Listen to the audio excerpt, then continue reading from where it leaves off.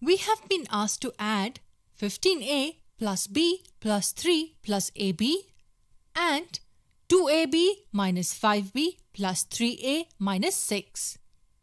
What we have seen until now is how we group like terms and then solve each group. We have to add two expressions here. Let's write the first one as is. We write the second expression here underneath this one. But there is a way in which we write it. We write the like terms one under the other. Look at the first term for instance, 15a. Do we have a like term in the second expression? Yes, we have 3a. We write 3a right below 15a. We have to keep the sign of the terms in mind. Here, 3a had a plus sign and so we wrote it as is. The second term in the first expression is b and minus 5b is a like term.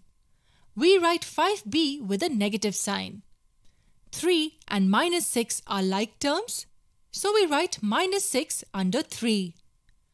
2ab and ab are like terms, and that's why we write 2ab here. Now all we have to do is add each column. 15a plus 3a is 18a. b minus 5b is minus 4b. 3 minus 6 is minus 3. And ab plus 2ab is 3ab. This method we just saw is called the column method. We form groups, yes, but we write it in columns.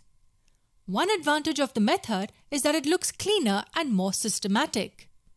We are more used to solving addition and subtraction problems when numbers are written one below the other. But wait, are we forgetting something? Yes, we have to write the terms in the descending order of the exponents of their variables. 3ab will come first, then we have 18a, then minus 4b, and finally the constant 3. We get this expression after arranging the terms in the descending order of their exponents. We will look at a few more examples in the coming videos.